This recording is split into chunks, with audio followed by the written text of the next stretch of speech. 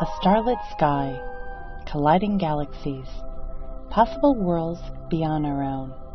Discoveries in astronomy strike a chord in scientists and non-scientists alike. Tonight, and every night, researchers at NSF-funded facilities are making observations and gathering data that will fill in the gaps of our understanding of our solar system and the vast space beyond. Indeed, NSF is making it possible to explore the universe from the ground up. Ground-based observations have had an inherent challenge, having to peer through the Earth's atmosphere, which distorts images. For any celestial source of light, small pockets of air in the atmosphere act like lenses, bending the light in random, unpredictable directions. That's why stars twinkled before the naked eye, and why astronomers were challenged with inherent distortion for over 3 centuries. In the 1970s, astronomers discovered a way around this. We launched a satellite into space and placed a telescope above the atmosphere. Soon, space-based telescopes became the best source of sharp images for scientists around the globe. But things have changed. Today, facilities based on terra firma produce images that rival the view from space. How? With advanced technologies such as adaptive optics. Put simply, while our images are at first distorted, thin, flexible mirrors and advanced computing deliver clear images. NSF-funded telescopes dot the landscapes of many exotic locales, from mountaintops in Hawaii, Arizona, and Chile, to the snowy plateau of the South Pole. Observatories are found all over our planet, and often there are different types of telescopes within the same complex. Modern ground-based telescopes come in 3 varieties: optical, infrared, radio, and solar.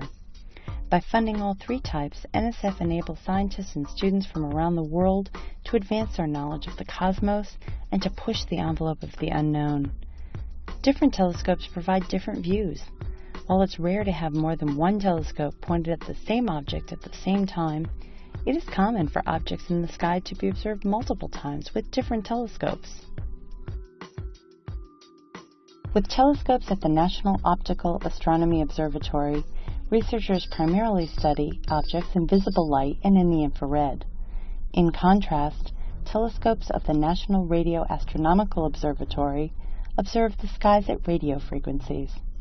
While optical telescopes are located in very dark, remote sites, radio telescopes are placed in radio quiet zones. While similar to optical infrared images obtainable at Arizona's Kitt Peak Observatory, an unhindered view of the southern hemisphere is captured at Cerro Tololo in Chile. Arecibo, part of the National Astronomy and Ionosphere Center, specializes in both listening to radio waves from space and transmitting radio pulses into Earth's atmosphere to study its upper layers.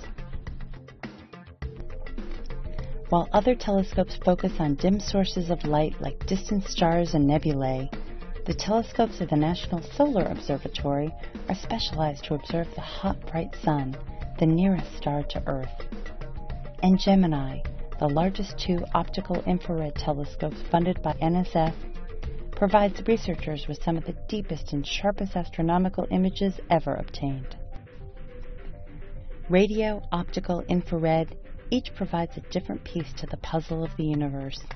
From nearby comets and asteroids to exotic exoplanets and distant galaxies, telescopes funded by the National Science Foundation are making discoveries now that just a few years ago were mere science fiction.